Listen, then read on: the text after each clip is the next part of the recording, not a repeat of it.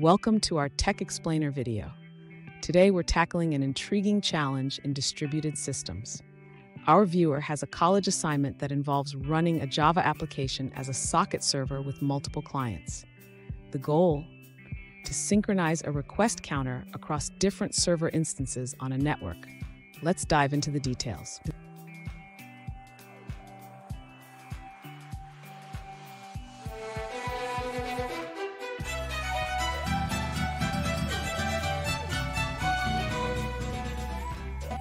Welcome back to another technical video.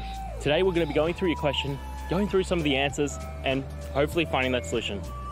Guys, remember to stay just a little bit crazy and work through to that resolution. Now, let's get started. To synchronize a request counter across multiple Java server instances, we need to ensure that all servers can communicate effectively. One approach is to have each server maintain a shared state.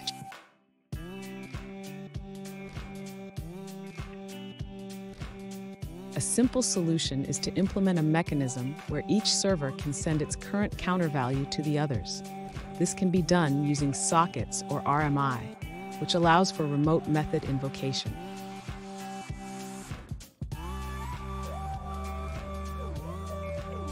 For the implementation, you can create a method that updates the counter on all servers whenever a request is processed.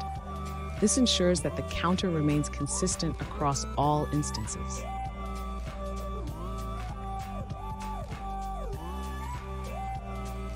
You can hard-code the addresses of the backup servers for simplicity. This way, each server knows where to send its counter updates without needing to discover each other dynamically.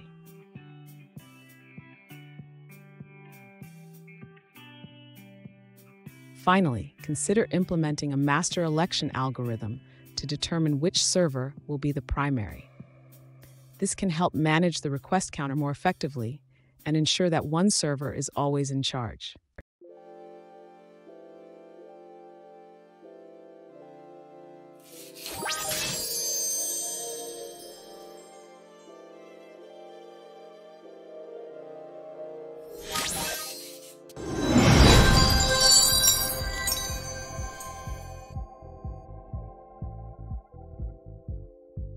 Let's now look at a user-suggested answer.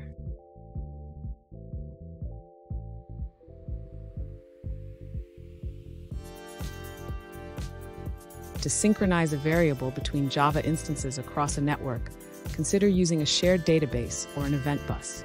If that's not feasible, servers can communicate directly using sockets or UDP multicast.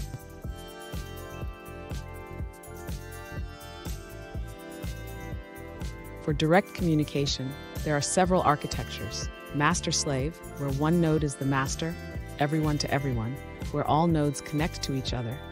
Daisy chain, where nodes connect in sequence. And ring network, where each node connects to two others.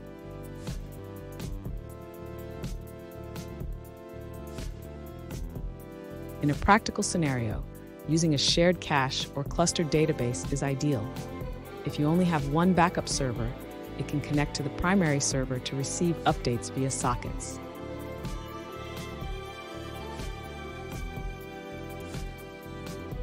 Remember to implement keep alives and reconnection logic to maintain the connection between the primary and backup servers.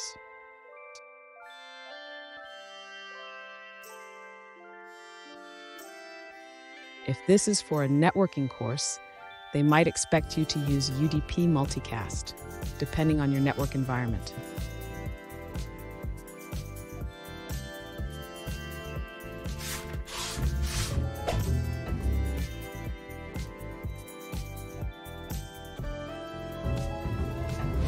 Let's now look at another user-suggested answer.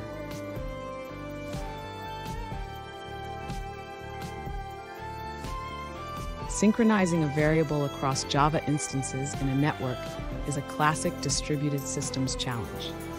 The best approach involves having servers communicate with each other.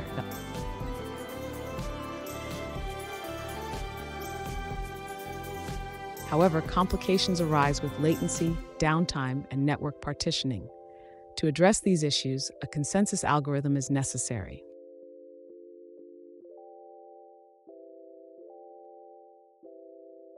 Paxos is a well-known consensus algorithm, but Raft has gained popularity recently as an alternative.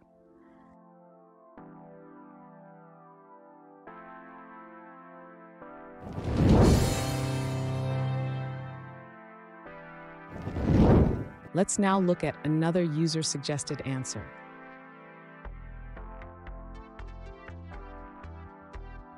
To synchronize a variable between Java instances across a network, one effective solution is to use a vector of counters, with each server maintaining its own counter.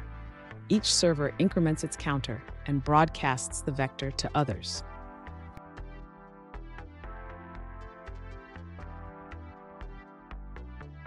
The total number of requests can be calculated by summing all elements in the vector. This approach utilizes a conflict-free replicated data type.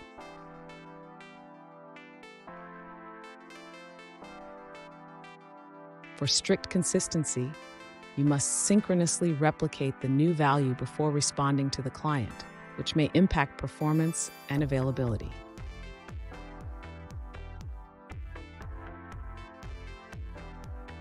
When it comes to broadcasting, you can choose any algorithm. For a small number of servers, a full mesh topology works well. For larger numbers, consider using ring or star topologies.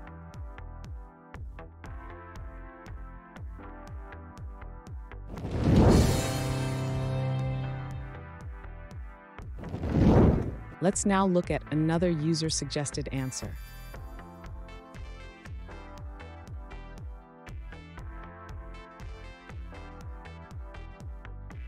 To synchronize a variable between Java instances over a network, one effective method is to use UDP broadcasting. Each server broadcasts its maximum value on a UDP port.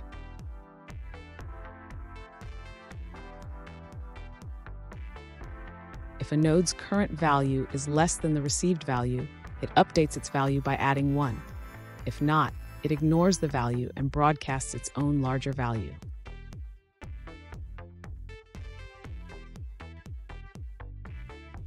This method works best with a 200 to 300 millisecond gap between client calls and assumes any server can act as the primary, as determined by a load balancer.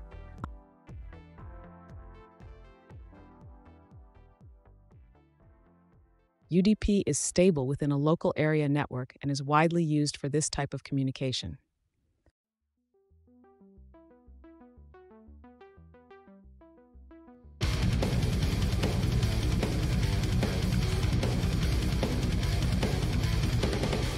Let's now look at another user-suggested answer.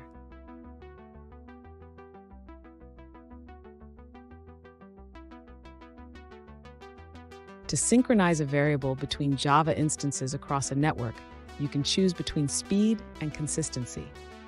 If consistency is your priority, consider a synchronous approach.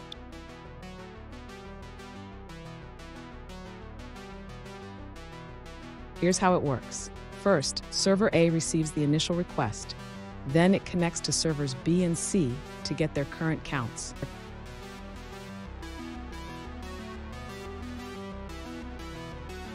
Next, server A calculates the maximum count from its own value and the values from B and C. It then increments this count and sends the new value back to B and C.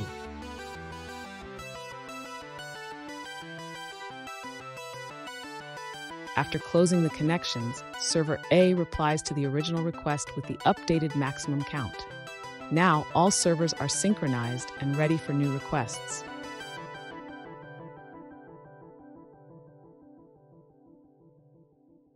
If you have access to a shared database, this synchronization process becomes much simpler.